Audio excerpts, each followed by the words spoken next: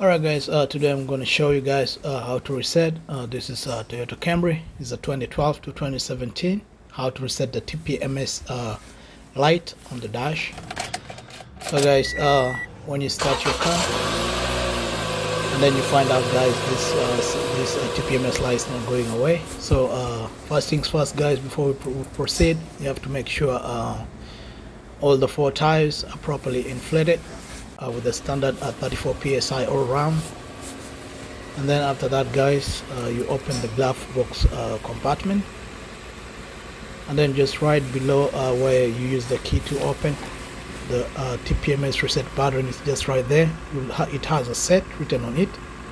So what you do guys, you press on it for like 5 seconds.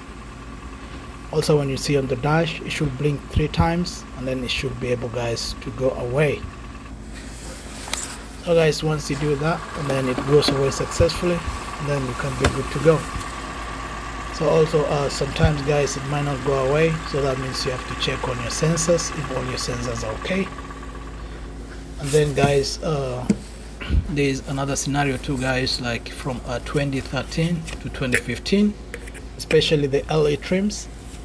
I don't know, for whatever reason Toyota never included the reset button on the glove compartment.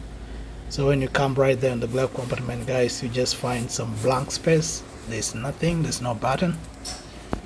So guys, I'm going to take you on how to reset this one too.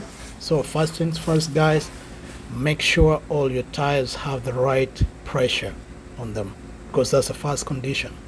And then once that is done guys, what you do, you drive the car around, preferably a few miles, and then after that the Tpms system is going to reset itself, and then the light guys is going to go away.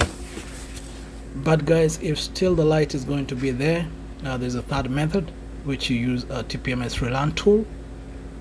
This is very effective guys, especially when you're not sure if one of your sensors is bad. So this relearn tool guys is going to help you out to find out which tire has a bad sensor, and then it will help you guys to fix it up.